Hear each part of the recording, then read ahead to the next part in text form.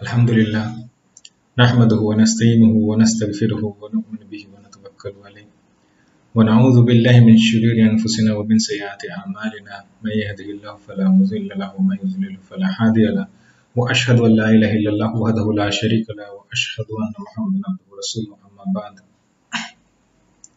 أعوذ بالله من الشيطان الرجيم بسم الله الرحمن الرحيم ونزلنا عليك الكتاب تبيانا لكل شيء وهدى ورحمة وبشرى للمسلمين بسم الله الرحمن الرحيم سنريهم آياتنا في الآفاق وفي أنفسهم حتى يتبين لهم أنه الحق صدق الله العظيم بسم الله الرحمن الرحيم رب اشرح لي صدري ويسر لي أمري واحلل عقدة من لساني يفقهوا قولي رب زدني علما. Dear brothers and sisters, Assalamu alaikum wa rahmatullahi wa barakatuh.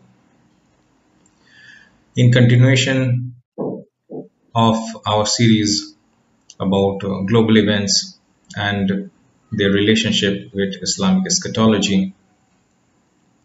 So if we check today's news, yesterday was 15th of August, of no significance to the rest of the world maybe, but here in India, it is a date where people usually celebrate what they refer to as the Independence Day.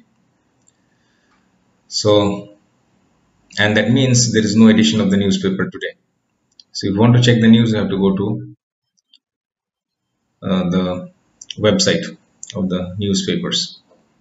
So anyway, so about some of the events, about global events which are related to Islamic eschatological analysis. It seems while India was celebrating Independence Day, or while most of the people of India was celebrating a holiday, so to say, the world had an off day too, because there seems to be not much in the news except for the Palestinians grumbling that Israel has broken the Gaza truce. As I said, that they are not honest people, the Israelis, the Zionists. So there is no truce whatsoever. It's a continuous bombardment and oppression against innocent Palestinians by the Israelis, the Zionists. Okay, so that was the news about the Israeli aggression against the Palestinian people. Nothing much in it, except for the fact that the Palestinians are complaining that the Israelis are breaking the truce. The second news is about another group which is very similar to the ISIS and whose members have very similar mindset as compared to ISIS members, except for the fact that they do not have anything, they do not have any ambition as far as Khilafah is concerned.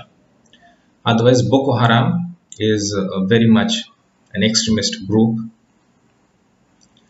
in Africa, in northern Africa, in Nigeria. Basically, this northern Africa is also very strategic for the Zionists because this area was also under the Khilafah before the dismantling of Khilafah in 1924. So what people do not realize is that these outfits, these groups, these organizations, Boko Haram, ISIS, etc., whatever. So today's news about Boko Haram abducting 100 boys, kidnapping 100 boys. For a change, it's boys, not girls. So whenever they're abducting girls, it's basically and shamefully to be used as sex slaves, or absolutely shamelessly they're doing that. And whenever they're recruiting boys, whenever they have kidnapping boys, it's with the intention to have more recruits for themselves. So basically that's it. Another 100 boys kidnapped by Boko Haram. So these organizations are being heavily funded by the Zionists, and what they are doing is putting Islam, it's defaming Islam like anything, and they are broadcasting brutal image of Islam in front of the whole world. Basically, it's a Zionist ploy. Again, it's working wonderfully for them, especially it's becoming so easy for them to deploy the strategies when you have herds of fools who join extremist organizations like ISIS or Boko Haram in this case.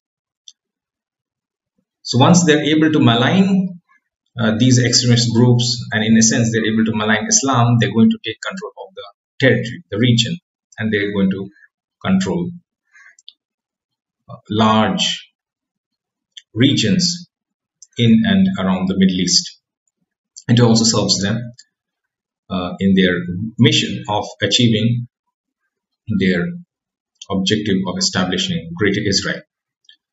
So otherwise, the White House, the US, has declared that Russia has no right to send anything to Ukraine. I mean, in this case, Russia was sending or intending to send aid to the war-affected people, but that is not being allowed. And in fact, the US, it claims that Russia has no right to do so. I mean, why? The US, in fact, should answer, not to me. So that's it. Now, it seems that the world was having a holiday too. It's meant to be a joke. Don't take it too seriously. It's meant to be light and a light note. So while India was celebrating or having a day, an off day, a holiday, most of the people of India, so the world seems to be enjoying a holiday as well. Okay, so not much news besides this. So there's no point extending this, as we had already said before that we'll have this as a daily address. So there's no point extending this unnecessarily, elongating this. So that's it for today. We'll come back tomorrow to see if there are more events which can be related to Islamic eschatological analysis that we have been doing. That's it for now. وآخر الدعوانا أن الحمد لله رب العالمين.